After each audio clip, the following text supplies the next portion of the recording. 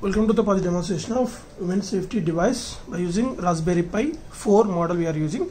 So the main features of this project is whenever the person does wear this device in a panic situation, then she need to press the switch. So when she presses the switch, then the system will get the location values with the help of this GPS, and it will capture the photo of this front scenario in front of this camera, and the location along with the photo will be mailed to the registered email ID.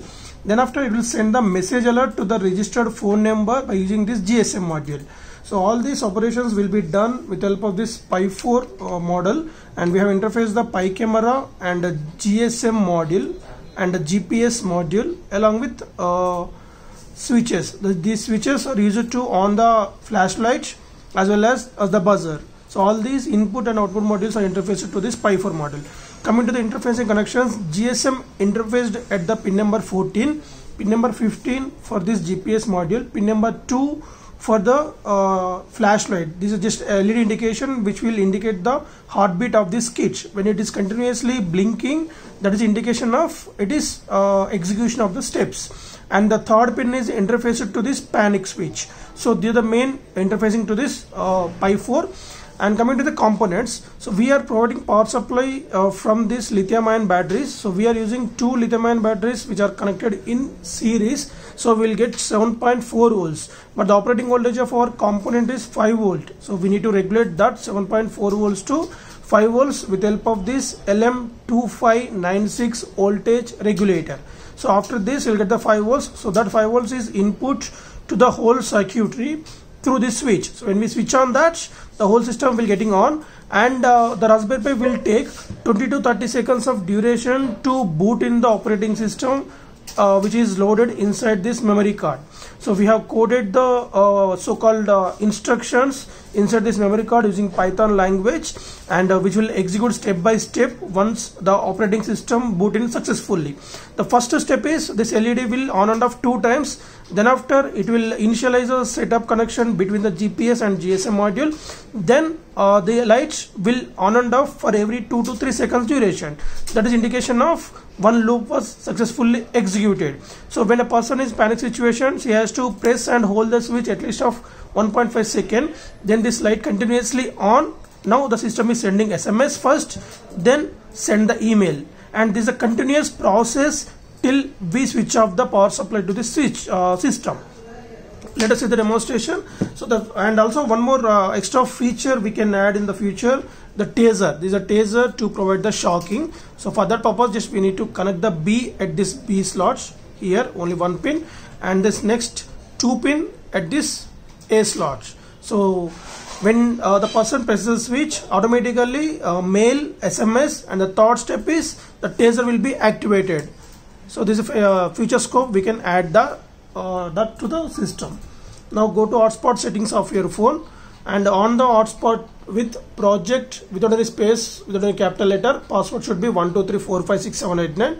AP band should be 2.4 gigahertz. These 3 steps are very important. After enabling the hotspots and data, we can see the 1 device is connected. Sorry, 0 device is connected initially.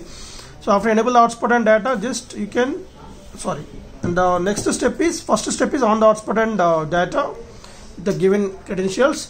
Next step is insert a valid SIM card into this GSM module. Like this, you can use Airtel or VI or BSNL other than Geo. The Geo won't work in this GSM module. So insert that properly. Then after these 2 steps successfully completed, on the power supply to the kit. So here we can see this light blinks, and before that, then we can see network LED green light, so which is blinks fast. Once the system got the signal to the SIM card, now the blinking light is slowed down. That is indication of SIM card got the signal. Otherwise, check the SIM card installation properly, and if the SIM card installed properly and the SIM card is not getting the signal, then check with the battery power. Right now the LED is blinking, and after that it blinks. Now the heartbeat of this system.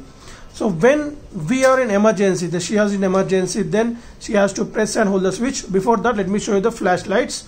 So this is a flashlight purpose, and the panic buzzer indication when she is in need of help, panic indication. and when she is in need of help, then press and hold this, right? So 1 second is enough. The light got switched on, and wait till the new message will be arrived into this mobile phone, right? So we got the email message, and we can see that here we're showing the 00 as we are demonstrating the project. So we got the mail also.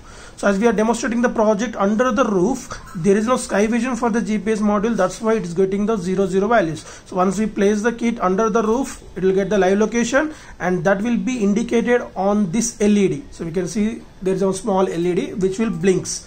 That is indication of the GPS got the live location.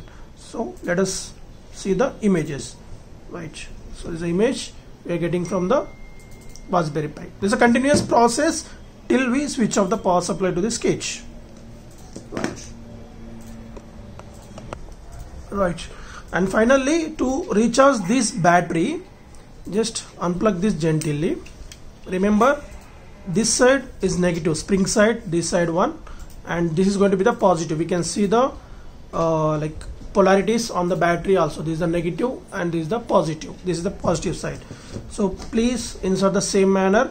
So negative this side and positive this side. We can see the green light indication, and after inserting that into the 230 volt socket, we can see the red light indication which is showing the status of battery charging.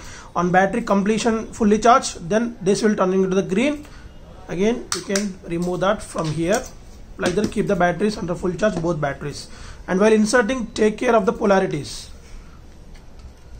right? Check double before inserting the battery into the charging slots or kit slots, right? Thank you.